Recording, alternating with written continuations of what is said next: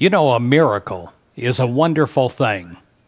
When you've had a miracle in your life, even though you can't explain it, you can't explain how it came to pass, how it was created, you know that you know. And you have that as a reserve in your faith for the rest of your life. I pray for miracles for you.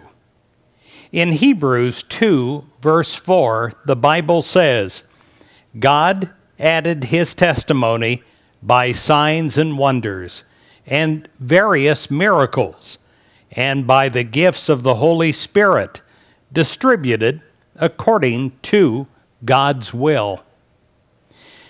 Jesus' life was absolutely filled with miraculous happenings, miracles of abundance and healing that proclaimed the truth of God and God's presence in the people's life.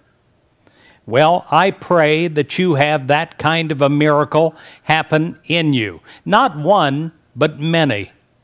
And I would say that we've had big miracles in our life. We've had things that have saved us before when we weren't even aware that we were saved. And yet we were, and we're here today because of it.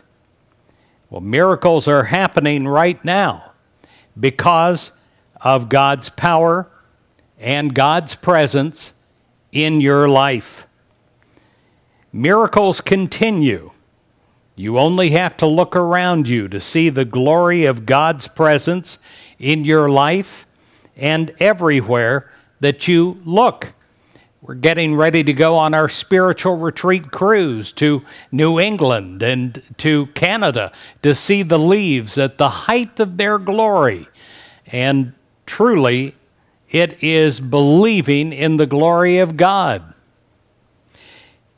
For instance, if you look into a mirror, what do you see? Well, you see you. And you are one of God's miracles. And as God's beloved child, you're a miracle of light and life and love. And then you look around you.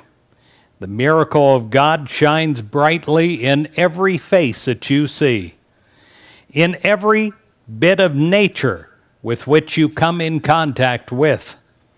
Miracles are happening. And I pray that miracles are happening in your life this day, because God is the power and God is the presence in your life. And therefore, because of that, I know with certainty that this is true and miracles are happening.